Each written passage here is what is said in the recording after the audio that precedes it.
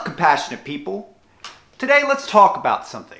A video I've been meaning to make for a while now. Please stop using the term Carnist or Carnism. Coined by Dr. Melanie Joy, it is the idea that there's an invisible belief system that people who consume flesh and eat animals are part of this club, just like we are. And nothing could be further from the truth. The fact is, we are all born as default humans, and our culture, society, and families and friends, and all that influences us and brainwashes us into different systems of belief.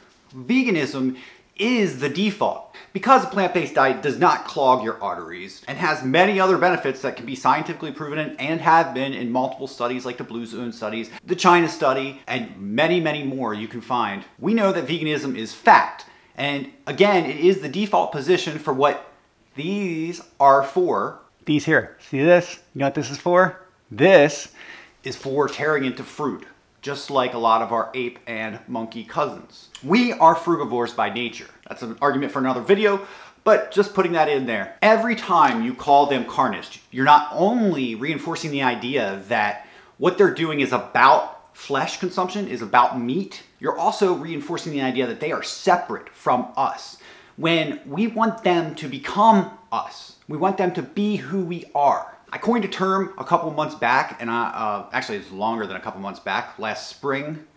And I've been using it since then, a little loosely here and there, all over Facebook and also other places, and in conversations with people pre-vegan. That is the term we should be going with. I've also used non-vegan in place of Carnist. I know it feels good saying Carnist. Oh, that Carnist. Oh, Carnists.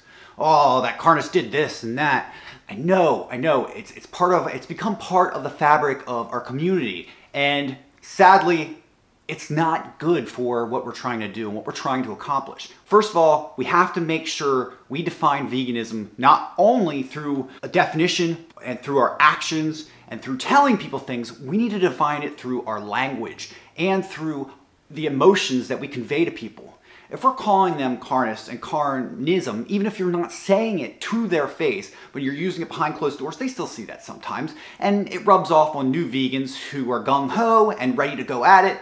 And, you know, they will call them that. We cannot continue to separate them from us, especially when they were born vegan, and they should be vegan. It's what their bodies are supposed to have. It's the way our species is supposed to eat. Carne, the root word, comes from meat, comes from flesh. Making it focused on that makes the non-vegan, the pre-vegan, think that that is what we are focused on too, and it's not. We are focused on dairy, flesh, eggs, exploitation in every kind of way and facet that we use animals, from riding horses to circuses, to SeaWorld, to everything in between. Every way that we use animals that they don't deserve and they shouldn't be used. We are ignoring that part when we stuff them in this category, and we are telling them with one word, we are telling them it's about diet, it's about meat, and that's it. And that is the wrong message to send.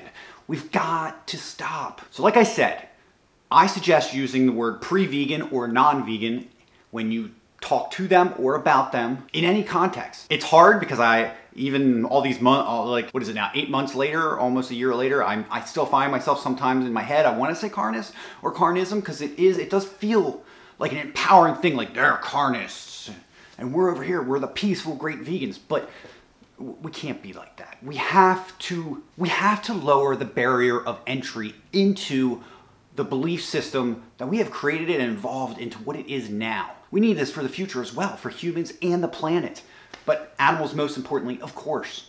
So that's all I wanted to say. It's a video I thought about making for a long time. I forgot here and there, and then recently got into a conversation on Facebook on my personal profile, and it kind of reminded me, I do need to make this. I do want to put this out there, and that's everything for right now, guys. Thank you so much for watching. Please stop using the word pre-vegan or non-vegan. See you guys next video. Later.